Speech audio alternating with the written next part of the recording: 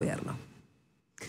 La ministra de Seguridad, Patricia Bullrich, habló hoy sobre los avances en la investigación por las amenazas recibidas a través de un video supuestamente perteneciente a una banda narcoterrorista.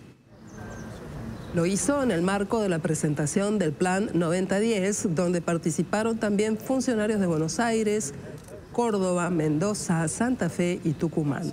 El plan tiene por objeto bajar los asesinatos en las ciudades con mayor densidad poblacional del país.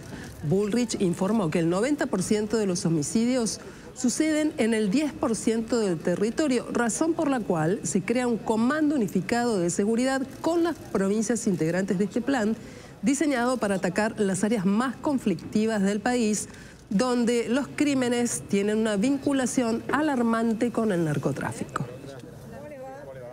La hipótesis fuerte que tenemos que el grupo de los monos esté involucrado en este video. Nuestro objetivo no es que se enteren los delincuentes a dónde los estamos buscando, así que no vamos a dar ninguna hipótesis, más allá de que el requerimiento de los medios es permanente, minuto a minuto, quieren saber detalles, pero nosotros tenemos que ser responsables, tenemos que guardar la información, además es la orden que nos dio el fiscal y la jueza, así que no vamos a dar ningún detalle operativo, lo vamos a dar cuando los tengamos en la cárcel.